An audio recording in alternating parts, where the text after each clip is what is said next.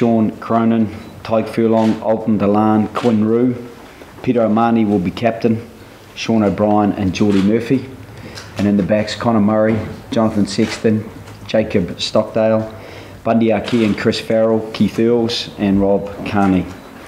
The replacements are Niall Scannell, Jack McGrath, John Ryan, Ian Henderson, Josh van der Fleer, John Cooney, Jack Carty and Andrew Conway.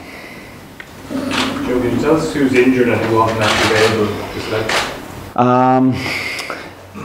Yeah, there were a couple of guys who were probably available for selection, like the likes of Robbie Henshaw, but we've just decided to give him an extra week. He didn't have the opportunity to do quite the volume of running that would have best prepared him for the match, particularly if he was going to play at 15 or at 13, where a high volume of running is expected with the way the Italians play.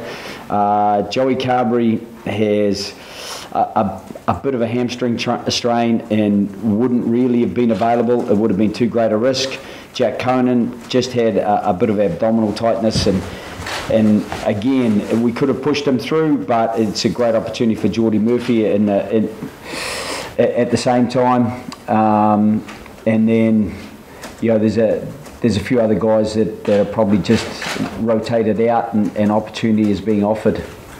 Did you want to give Johnny Sexton more game time anyway, or Joey was basically he had started? Yeah, I think we probably would have started Johnny anyway, to be honest. He's had one game and 23 minutes since the Munster game, so he's had very little game time, whereas Joey has been really resilient so far this season and has had a lot of game time, and he obviously got the bulk of the game time in Edinburgh last week. And what's your thinking behind the changes in the pack?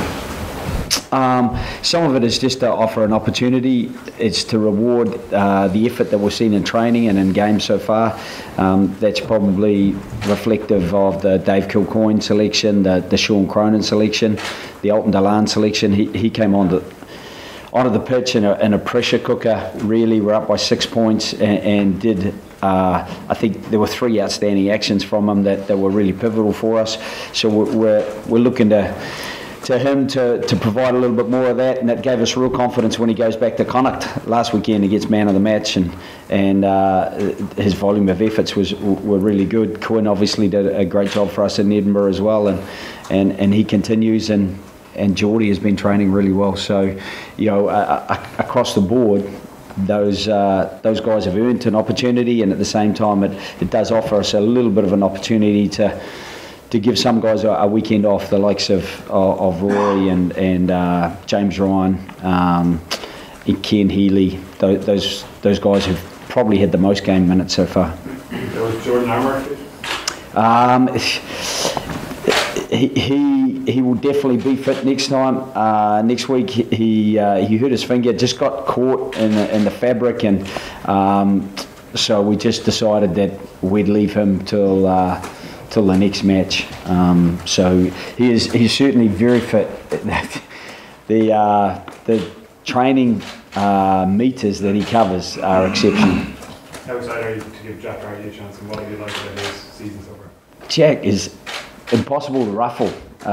We try to put a bit of pressure on him at training.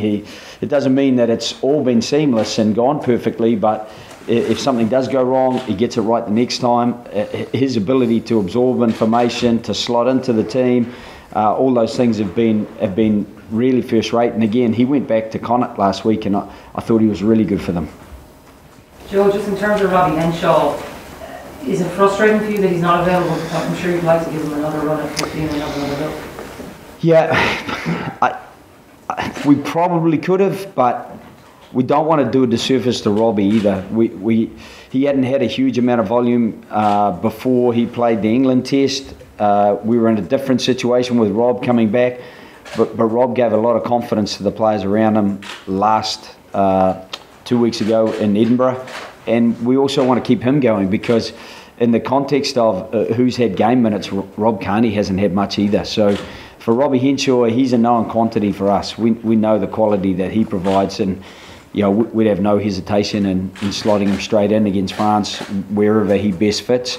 At the same time, Bundy has been really sharp at training this week, and I think he's gathering a bit of momentum, so we're really looking forward to seeing him go. And Chris Farrell, on the back of very little preparation, he's another guy who needs game minutes, but did really well, we felt, in Edinburgh. So again, that's exactly what we want. We want guys going in and out as seamlessly as possible and still providing a really high level of performance. Sean Cronin is a first Six Nations start. It's kind of incredible. He's had 67 caps. It's a first Six Nations start. Yeah. What sort of different weeks are going to be for him this week? Yeah, look, I'm sure he's excited. He's trained well. Hopefully that gives him the confidence to step out and do a really good job. He will have the confidence that he brings from the 10 starts that he has had in different fixtures, but the amount of times he's come off the bench and been involved in really important wins for us, I think, why not bring that from the start? I think it's a great opportunity for Sean, and it's one that I'm hopefully will grab with both hands. The third test in Australia, we actually named him to start that test, which was a big test, a deciding test in a big series for us, and he picked up a very slight hamstring strain and just wasn't able to play that one. So it's not like he doesn't know we've got faith in him, and I think he's got confidence in himself to deliver. This game, Joe, will just bring kind of confidence back into the team again. Is this the first opportunity? Funnily enough, we felt we got a lot of confidence out of the last game as well, Edinburgh, in Edinburgh against Scotland. We know that they're a really good side, and I feel for them a little bit this week without Finn Russell, him having to go back and play for his club in France. That's tough, because I think he was in top form against us 2 weeks ago, and obviously they lost Stuart Hogg, but for us, we actually got some real confidence out of those first 20 minutes. You're up 12-3 against a team of that quality on the back of people have said maybe a fortuitous try, but we actually worked the overlap well, and we got the little bit of space in behind, and even if the pass didn't go astray from Tommy Seymour to Sean Maitland, I think we still have them under real pressure there. So, and then Johnny coming off, and then Finn Russell getting that intercept, I felt we showed some really good resilience to come back, and Earlsy took his try well on the back of Joey's line break, and I felt we managed that game pretty well, considering we needed that result. Joe, what kind of pressure can Sean Cronin put on Rory as being a regular captain? If he has the kind of performance we know he's capable of? Well, again, I'm sure that's his intention. As much as he's very team orientated, Sean, he will personally want to put his best foot forward. And to be fair to Niall Scannell, he'll be very keen to do the same thing, because 2 years ago he was picked on the bench. Rory got ill the day before the game, and Niall Scannell came on, and that was really his big step onto the stage. He played superbly in that game, and so 2 years ago he's just been in and out a bit since because of various injuries. But I think both those hookers, it's really interesting for us to have a look at.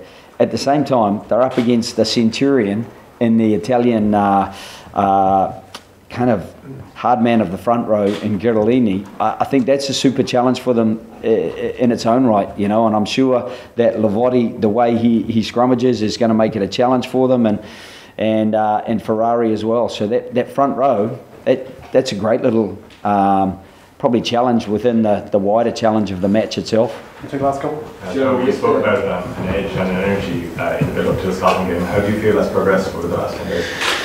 Yeah, it's been good. It's been really good. There's a freshness. I felt we trained really well last Friday in the open session. The energy there was very much visible. And I think the challenge when you bring that energy and enthusiasm is to combine it with the accuracy required, and that's the real challenge. With the number of changes we've got, it will be a challenge, and I've no doubt they'll unsettle us a little bit at times. The guys like Mbanda and Tuavaiti in the back row, they're very big, strong men, and I thought Stein was absolutely outstanding in that last game. So their back row power is going to challenge us physically, and you know, I think they've got some super guys in the backs. I think Luca Marisi, he suffered an injury maybe 2 or 3 years ago. Until then, he was unbelievably good for them, and he's just getting back to that now. And the likes of Campagnaro, Padovani, Esposito, those guys are going to be a great challenge for us. So I think the team are looking forward to that, and hopefully that energy you described can be matched by the accuracy we need, and we can deliver a really confidence-building performance. Joe, no change in the starting pack, but the way the rest weeks have fallen, is there kind of less of a reason or less of an excuse to shuffle the pack, or does that play into your thinking when you're picking that starting 15? Yeah, the way the weeks fall, they make it a little bit complicated, because some guys now won't play for a longer period of time, and what we've got to do is keep them ticking over, keep them, their enthusiasm certainly doesn't wane, just the game rhythm, it's not ideal. And you know, there's so many things in a high performance sport that aren't ideal, that you challenge players to best manage. And so for the players who aren't selected this week, and I mentioned some of them, the likes of Ken and James Ryan and Rory Best, and you know, other guys like CJ Stander will come back into the equation for the France match. Other guys, Jack Conan. There's a fair few guys who will be kind of waiting in the wings and really wanting to work hard to make sure that they're ready, even though they haven't quite had that continuity of game time. John, it is a big blow for them to lose, but he's saying, like, obviously it makes their job a lot harder to try and beat Ireland. Yeah, it does, because he's talismanic for them. I think young Negri is, I guess he's maybe picked up an injury as well, because I think he's exceptional. I remember watching him play for the under-20s a couple of years ago and talking to Alessandro Toncon after the game, and they were very effusive in their praise around him. So they probably, you know, the old master and the young recruit not being in their back row. But as I mentioned earlier, it does still make for a very combative front row when you bring in Mbanda and Tuavaiti, particularly on the back of probably their form back rower, as good as Sergio is probably staying. So yeah, it will affect them. I've no doubt, because of the standing he has, the respect he has, the gravitas that Italian team kind of invest in Sergio. Okay, guys, we're going to shut on to the Bargain Written Word part. It was easy.